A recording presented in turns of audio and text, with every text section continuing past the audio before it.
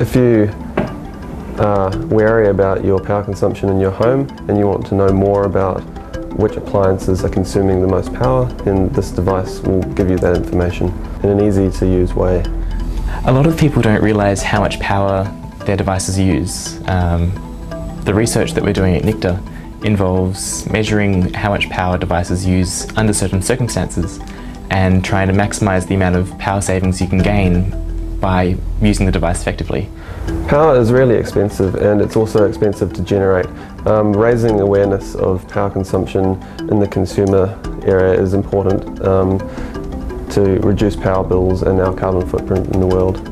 The e4meter brings together the advantages of several devices which are currently on the market. It has a web interface, so you can control it from practically anywhere on the internet.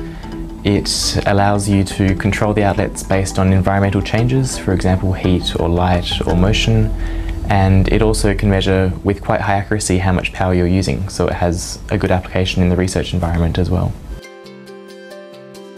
So here is a general overview of the system. We have the outlets, so you can see it can control 4 separate devices. Each one can be individually controlled and individually measured.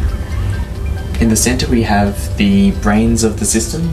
This is based around a Tritium power measurement IC, and this is responsible for controlling the outlets and interfacing with the sensors. The sensors are on an external board which you can mount wherever you feel like, wherever is necessary, and they'll record temperature, motion, light, potentially sound. The Lantronix XPort Pro provides the interface which users can interact with via a web browser, and because it's web-based it can be accessed from anywhere in the world, from work for example. If you want to turn on your heater or your air conditioning before you get home, you can use the web interface to do this.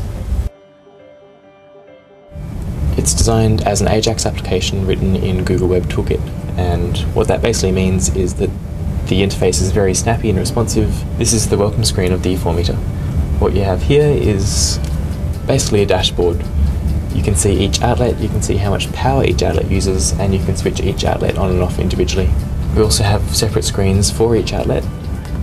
These screens will show you how much power has been consumed in either the past hour, day, month or year for a specific outlet. It also allows you to configure each outlet and determine how it's triggered. For example, you could have an outlet which is triggered when the sun goes down. You might want to turn some lights on, for example. Alternatively, you could have it based on just a regular clock schedule. You can also configure an outlet to be triggered on movement, for example. You can have this hooked up to lights in your home, either as a burglar deterrent or just so when you walk in the door you don't need to fumble around looking for the light switch. And what you can even do is zoom in on a particular time frame and see what happened during certain times of the day.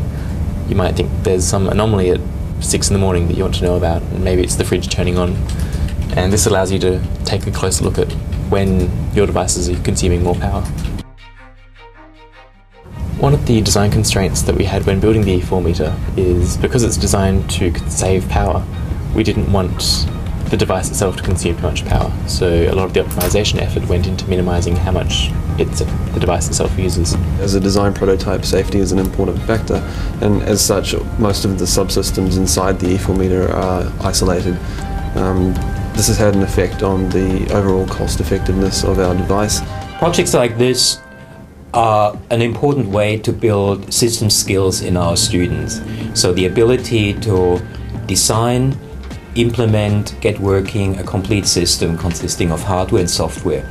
The best part of this project was being able to see all the hard work that you've put in over months and months finally come together at the end, and you can see your tangible results and you know that it's going to have an impact. The design phase is also interesting, but actually building the project was probably the most fun part.